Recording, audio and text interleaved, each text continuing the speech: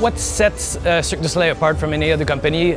Most definitely the human aspect, the fact that we put human performance in front, the proximity, the many factors of human performance that just wows.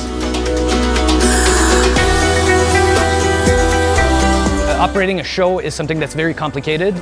Going into a new market is an additional challenge, and the way we managed to circumvent these challenges was to really get back to the drawing board and see how we could do things differently. One thing that we were very proud of is the fact that this show is 100% LED lighting, so very low power consumption.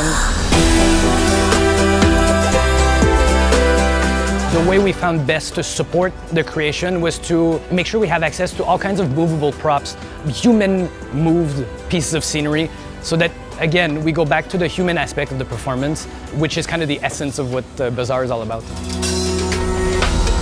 BAZZAR is different from other Cirque du Soleil performances in that we go back to the roots. So it's really about the sense of these artists, this troupe that we've created, and their performances. Everything that's built or done through the show is done by the troupe, so that what we create, the audience is watching us create it live on stage by human beings.